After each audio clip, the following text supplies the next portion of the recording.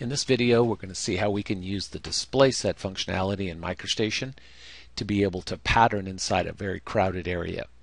The display set tool, not new in MicroStation V8i, it's been around for about 12 years.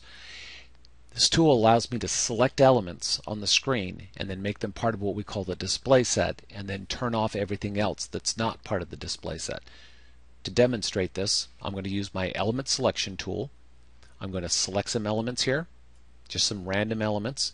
Then I'm going to hold and press down the right button on my mouse. I'll see the context menu. There you'll see display set set, and this will be visible only when you have elements selected. I choose this, and then for this view I only see those elements that I had selected. I can then unselect them and do whatever I want with them. To bring back the other elements, I would again hold and press the right button.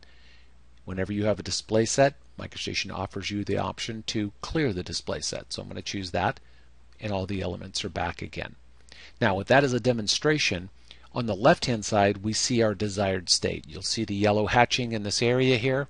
We want to hatch inside that area. We'd like to use the hatch area tool and the flood method, but again, it's a very crowded area, very difficult for us to use the flood method. This is where the display set comes in. Now we know what our desired state is. I'm going to close that view, make it easy for us to see.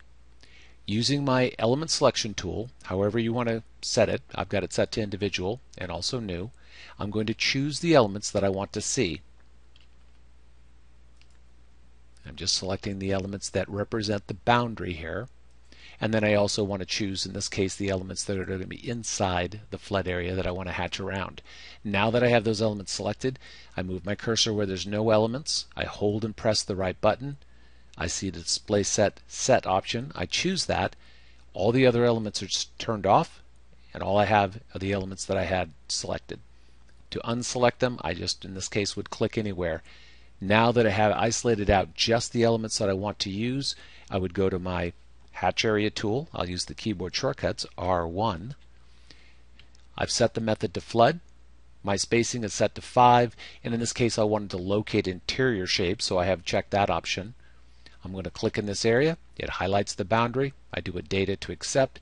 I've now hatched inside that area very easily. To bring all the other elements back again, hold and press the right button. The context menu appears. I go down and I choose display set clear, and we're done. Very simple way to do that.